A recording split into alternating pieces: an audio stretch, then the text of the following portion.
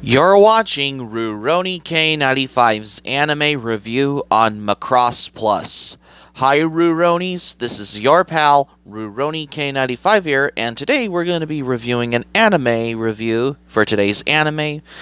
I haven't done a review on this anime until now. For today's anime review, we're going to be reviewing Macross Plus. Macross Plus is a 4-episode anime OVA and theatrical movie in the Macross series. It was the first sequel to the original Macross television series that took place in the official timeline. Macross 2 was quickly retconned on by series creator Shoji Kawamori as a parallel world story in the Macross universe, plus a groundbreaking combination of traditional cel and computer-generated animation at the time of its release, paving the way for the incorporation of the more computer-generated imagery in Japanese animation.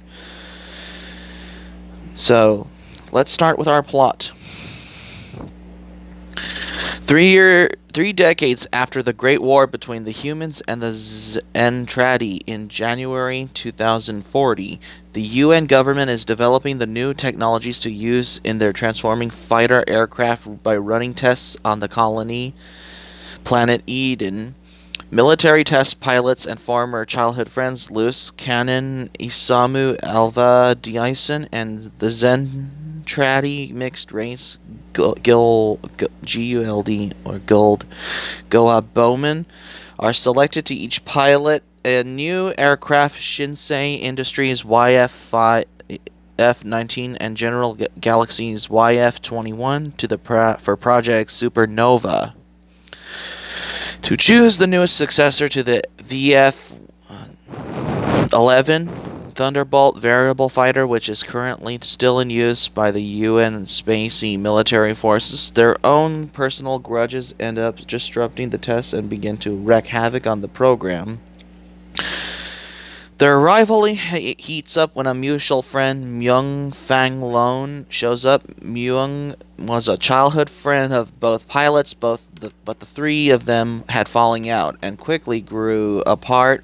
This alluded to throughout the story and evidence of the strained relationship between Myung and either of the two men is apparent.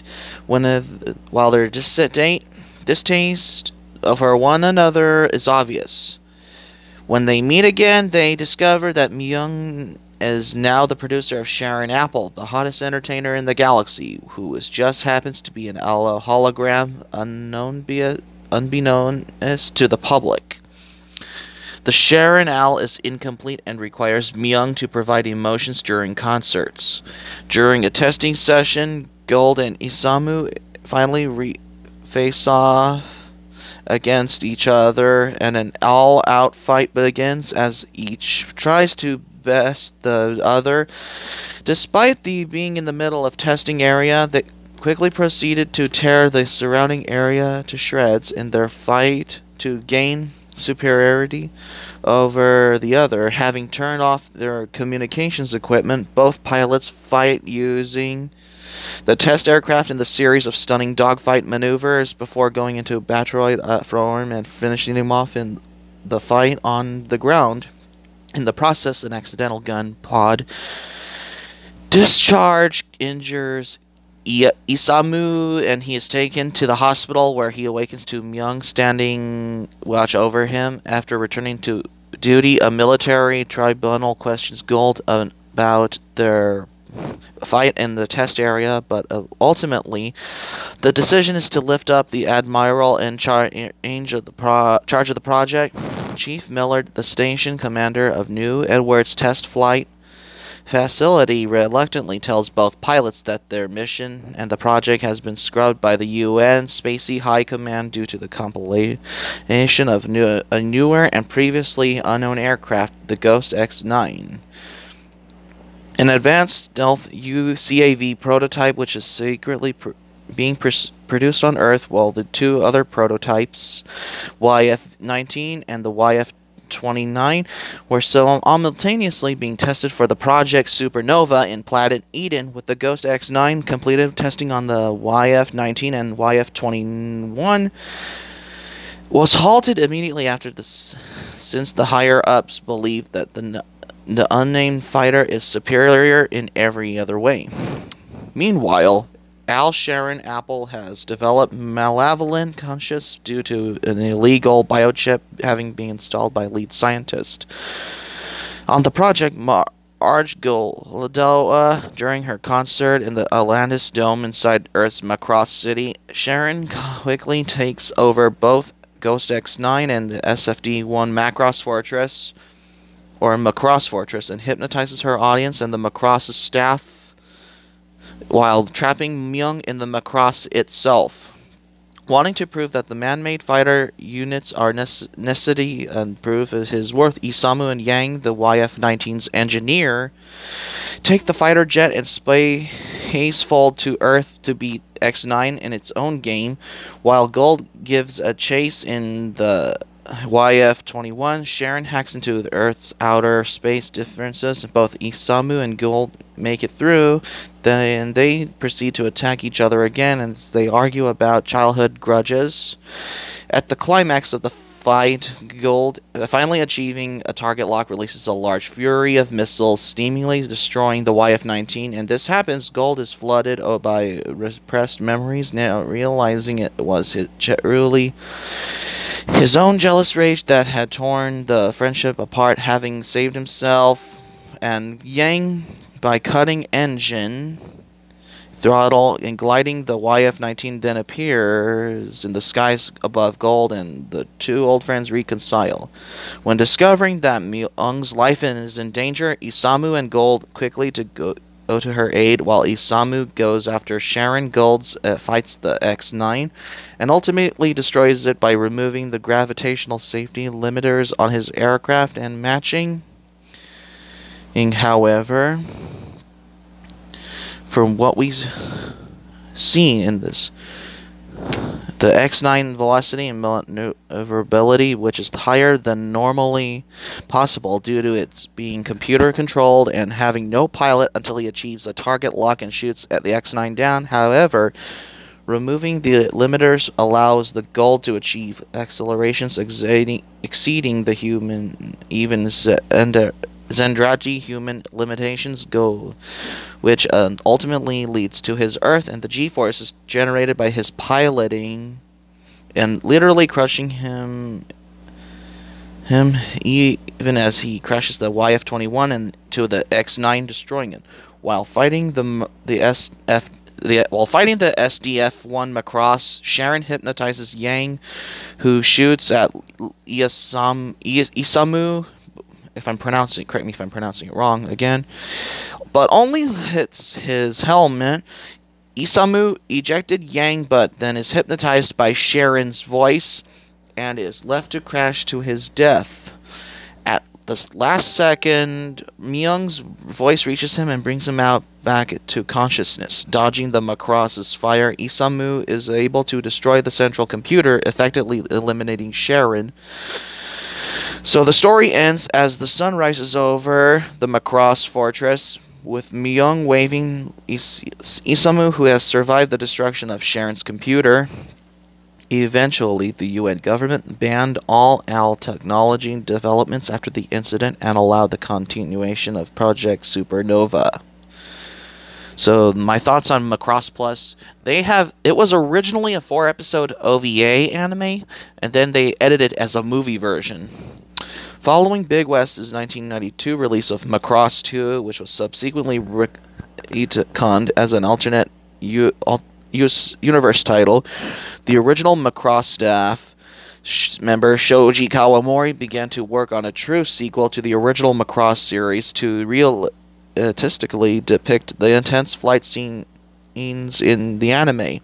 Shoji Kawamori, along with the action of choreographer Ichiro Itano and the other members, traveled to Edwards Air Force Base, which was the basis for New Edwards Air Force Base on the planet Eden in the series at Edwards, California. for a few training sessions with the dogfighting school Air Combat USA.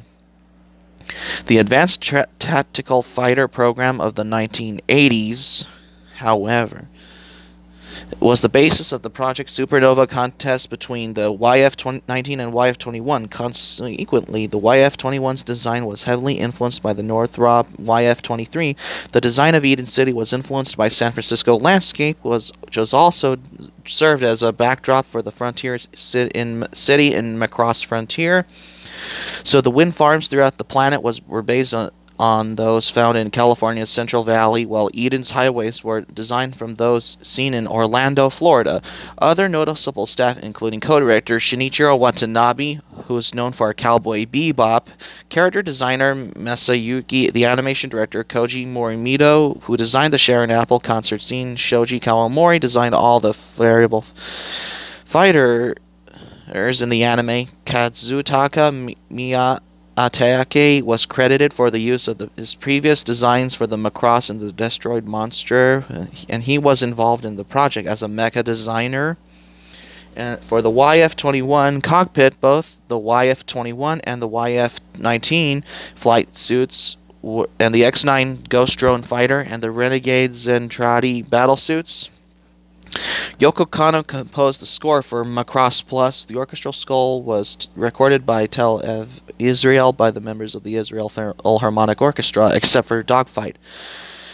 An orchestral track during the final battle between Isamu and Gold, which was recorded in Prague, Czech Republic by the Czech Philharmonic Orchestra. Sharon Apple's songs were performed by the number of different artists, namely Gabriella Robin, Akino Irai, and Mai Yumane, Melody Sexton, Wiyotana, and Rachi Kortev sisters. The most notable song in the series was Young's song Voices, which is performed by Irai and is only the Japanese language song in the soundtrack for the English dub of the series. Voices was translated into and performed by Michelle Flynn. 3 songs in Formation High and The Borderline and Pulse are in English, while Idle Talk is in French. 4 songs After Dark, Torch Song, Santiyu, and I Sai In, and Wanna Be an Angel are sung in the fictional Zentran language. The soundtrack CDs were released in Japan by Victor Entertainment in North America. The first 2 soundtracks were made available through JVC and then subsequently through Anime Tracks, a division of the Right Stuff International. Macross Plus has consisted in 4 episodes, approximately 37 to 40 minutes length, especially the Japanese voice cast, and the English dub version of Macross Plus, which is the international version, which is the movie version, which is the English dub version produced in the international market in North America with the English cast in general. So they edited it into a movie version, as well as the movie edition, which had a limited theatrical release in Barbican Century in the United Kingdom in September 14th, 2019, especially for Macross Plus, which is the movie version, which is edited from the 4-episode OVA version. So this concludes my anime review on Macross Plus. So that's going to be it for my anime review on Macross, or Macross, if I'm pronouncing it. So that's going to be it for my anime review on Macross Plus. Thank you for watching. But before we go, here's some quick thoughts about it. They made it into a 4-episode OVA version into a movie version when it was known as Macross Plus Movie Edition. I have volumes 1 and 2 of Macross Plus on DVD. I have as an anime collector. Hope to subscribe for content at Anime Planet, link in the description down below. You can share this video on your Twitter and Facebook. If you have a Twitter and Facebook account, be sure to give this video a thumbs up by clicking the like button on this video. Please leave it in the comments about your suggestions for anime reviews by leaving the comment section below on this video. Please subscribe to my channel, RuRoniK95. Feel free to join my channel. Click on my notifications bell button. Check out my videos when I'm uploading as well. And that's all I have to say. So keep it otaku for my anime review on Macross Plus, because I get to do an anime review on Macross Plus for the first time. So this is RuRoniK95 saying thank you for watching my anime review on Macross Plus. I'm glad you liked my anime review, and I hope you enjoy it. Hope to see you soon for the next anime review, and hope you have a great day. This is RuRoniK95 signing off, and thank you for watching my anime review on Macross Plus. Stay tuned for my next anime review, Dragon Ball Z: The Return of Cooler.